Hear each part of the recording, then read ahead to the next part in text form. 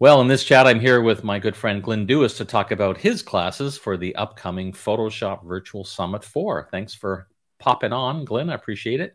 Not at all. You're welcome.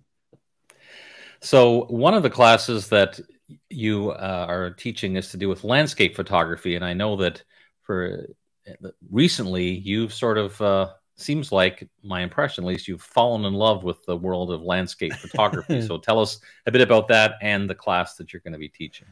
Yeah, it's entirely motivated by the pandemic, Dave. It was a case of being a portrait photographer, as you know, and then the pandemic kicks in. You can't take portraits.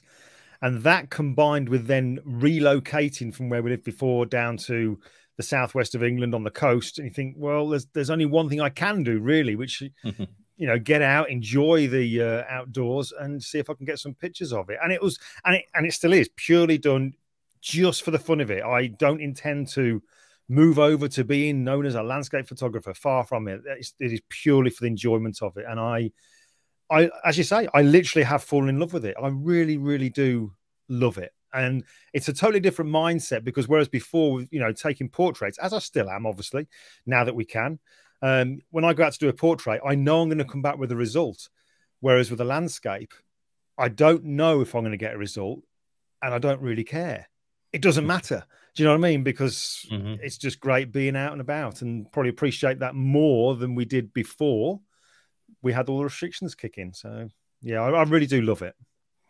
Great. So what specific kind, well, give us an idea, at least an overview of the kind of things you're going to be talking about in your class. Well, it's kind of the things I wanted to kind of go through in the class were it was stuff that you maybe couldn't do at the time of the photo shoot or maybe wished you had done. And then some other things which are going to really help as a landscape photographer. So a couple of examples, things like I have really fallen in love with long exposure.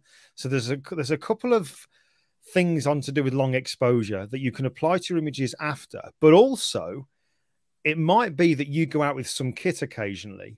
Let's say if you go out with your partner or you just want to go for a stroll with your camera, you don't want to take loads of kit with you. You take minimal kit, which is probably just your camera.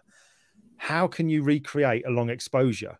There's ways you can do it at the time, even not having a neutral density filter with you. It is insane. I have literally sat here doing this stuff. And in fact, today I went out to see if the technique that I've covered in the class could be done using a drone. Because ordinarily with a drone, even though they're steady in the air, a bit of breeze will knock it about a bit. And you're probably limited to maybe 1 or maximum 2-second exposures.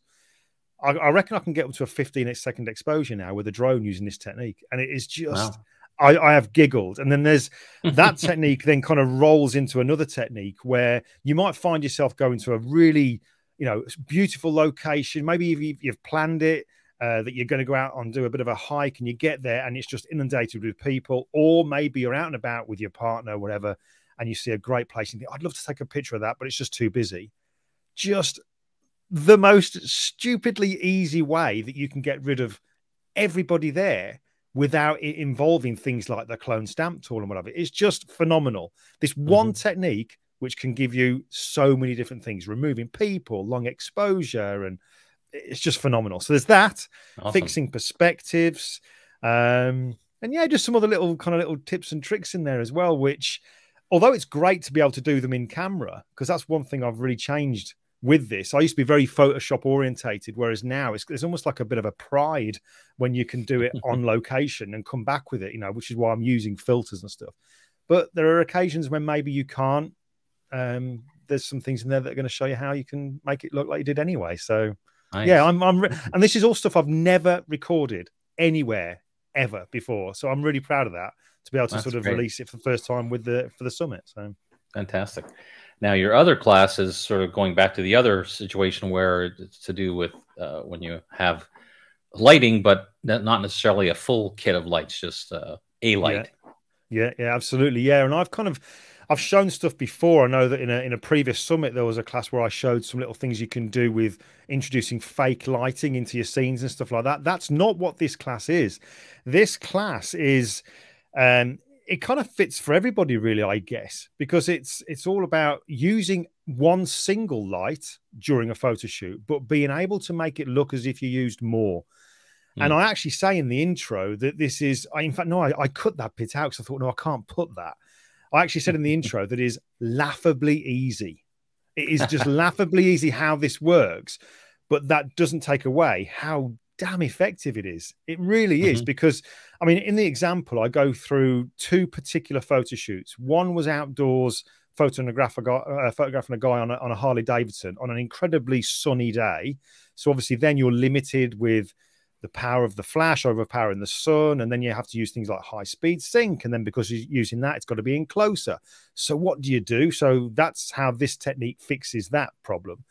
But then also photographing a car. There's a vintage Porsche, and I've photographed some other cars in the past, and I am not a car photographer, but if I get the opportunity to photograph a really nice car, heck, I'll do it, because it's just, you know, when you've not got a portrait to do, or maybe not doing a landscape, I want to keep the camera in my hand. And I first of all got a camera because I just love taking photos. So I'll go out and do it. But like I said, I'm not a car photographer, and I wouldn't have the elaborate studio setups or all those special rigs that they'll use, which costs a heck of a lot of money.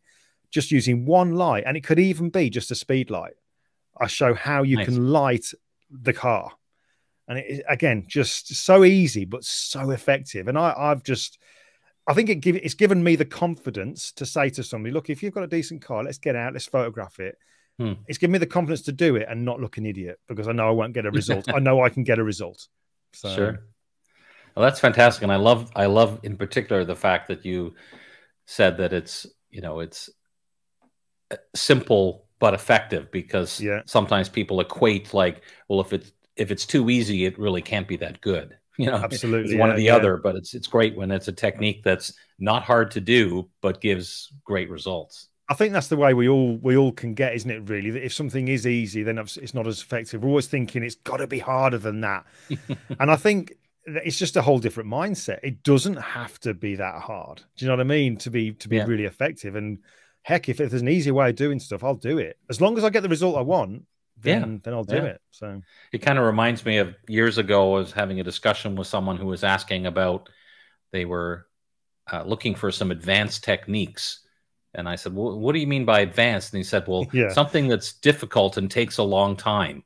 And I was like, wait, you want to see a technique that's going to be take a long time and is challenging? Like, that doesn't seem to make sense to me. It's like, yeah, yeah, yeah, if I could show you a way that was fast and you know, effective, wouldn't that be advanced too? yeah. I didn't quite Absolutely. understand that philosophy of, you know, I'm an advanced user, so I want something that's going to really challenge me. It's like, Yeah. okay. My goal with I think my goal, Dave, with both of these classes, because both of them, they are both contents that I've never recorded.